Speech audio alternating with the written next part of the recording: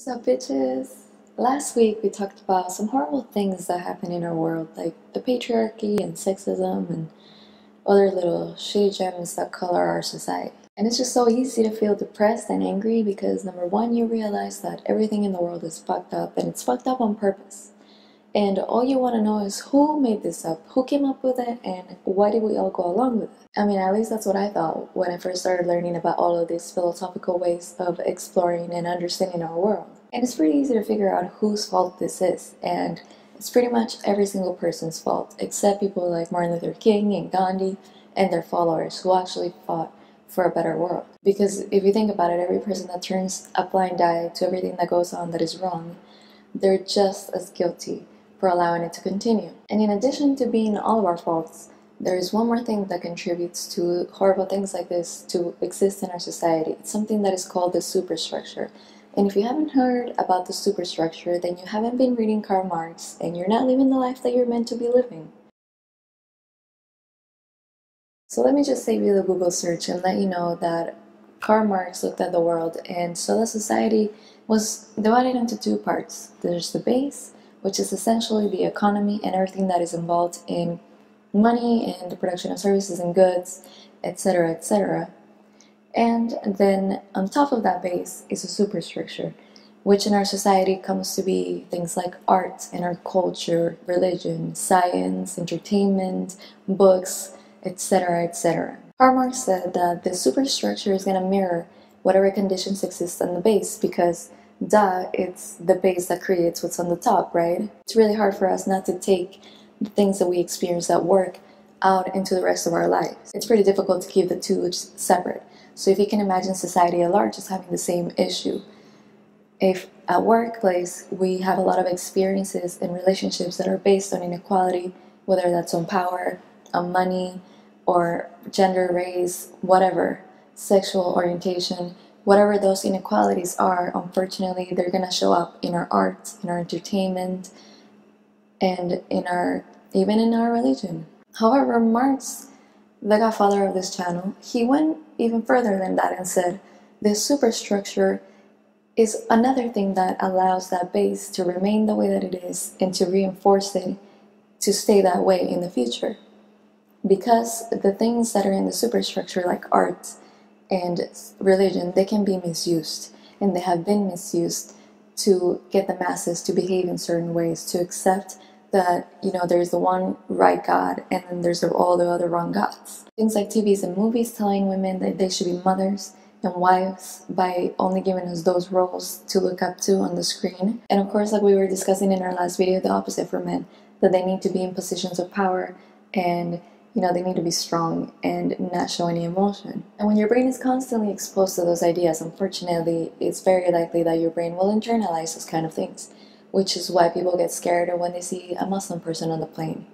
Which, being Muslim has nothing to do with people hijacking a plane, but the idea has been ingrained in their mind to the point that they cannot help themselves, but to also act on those ideas that are residing maybe in the back of their heads. By now it's been close to probably 100 years that we have grown up with TV and movies and books telling us how to live our lives. And now that younger and younger people are being given access to computers and telephones, can you imagine how terrible the world could be if we don't get a handle on the superstructure? So in essence, the superstructure is just another beautiful thing being used as a tool for evil. Art, religion, which could potentially be beautiful, I don't know, to somebody out there. But yet, religion celebrates violence, celebrates the repression of homosexuality, when it's really supposed to be about brotherly love and loving Jesus and going to church. As I have told you in other videos, I went through a really big existential crisis my last year of college because all of these little realizations that we've been talking about on this channel, they broke my heart. Not just that the realization that all of these awful things are done on purpose, but that people don't do anything about them. People besides Martin Luther King, of course, and Malcolm X, etc. Malala now. And all of this injustice is so depressing, but what made me really truly bitter was that whenever I would go talk to older adults about all these issues, they would essentially tell me that yeah, they knew about it, but they grew up and they no longer wanted to be revolutionaries.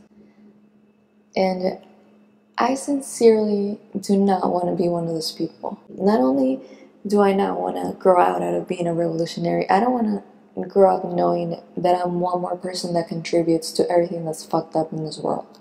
And so what I propose is that we dismantle the superstructure. And in continuing to be honest with you, this is the true reason why I changed my channel from just being a diary, because it felt like it was pointless. I'm not really doing anything that's positive for the world and telling you like one little funny line that I thought about.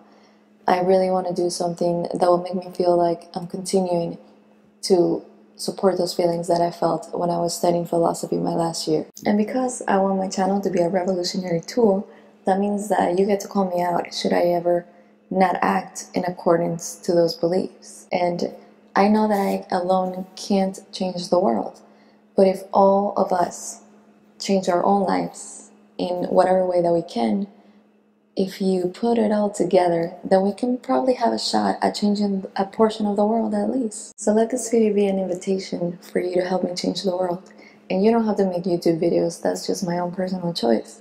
What you can do is pay attention to what you focus on your daily life in terms of the superstructure. Think about it, every time that you watch Orphan Black, which has like 7 to 10 female protagonists, you're choosing not to give your attention to something like the pickup artist, which only reinforces male and female stereotypes that are not at all new or progressive. Every time you choose to play Minecraft instead of playing Call of Duty, you're celebrating a piece of media that is telling you to celebrate just the mere fact of being a human and being alive. Because that's what truly Minecraft is. You're not really doing anything else. You're just simulating existence. With a dragon at the end, apparently. Never got there. Yet. While Call of Duty, well, some of you might love it, what it's essentially doing is just celebrating the fact that there's a lot of violence in society and celebrating the presence of the military in our own daily lives. And yeah, we don't get to see the military, but our military is alive and well somewhere else creating wars. Every time that you give your money or time, and we have been almost told to think of those two things as the same. Anytime that you give your attention to any kind of media that isn't progressive, you're reinforcing those old ideas. And if I really have to explain what progress is and let you know that progress is just, moving away from sexism, racism, homophobia, or whatever other prejudices people want to have, well, you have been told. And just where we have the most power, it gets the most complicated, because should I stop watching Tarantino for the use of violence that he has in his movies?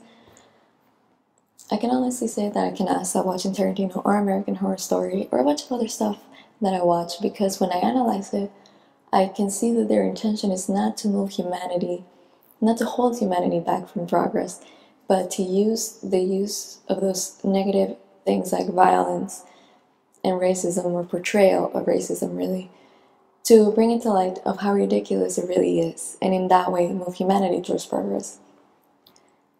In a way that Call of Duty doesn't really quite get that through, and I don't think it's trying to get that message across anyway. But you know what I mean. It's not about being perfect, it's just about making a small commitment to yourself to be ethical, an ethical consumer in whatever way that you want to be. Whether that means to you making media that is ethical or creating stuff in an ethical way. And let me just say, at the risk of sounding like a communist, that the true revolutionary is guided by strong feelings of love. So please go ahead and be the couch potato you were meant to be and help me hack the superstructure. Thank you for watching. If you're still on, I will see you in the next week's video. Hopefully it will come out on Monday, and if not, either just check my YouTube page or my Tumblr, or I have a website, maymaylinling.com. I haven't yet figured out how people can be told through the website that I have a video, but when I figure that out, I'll let you know. I'll see you in the comments and or Tumblr in the meantime. Bye!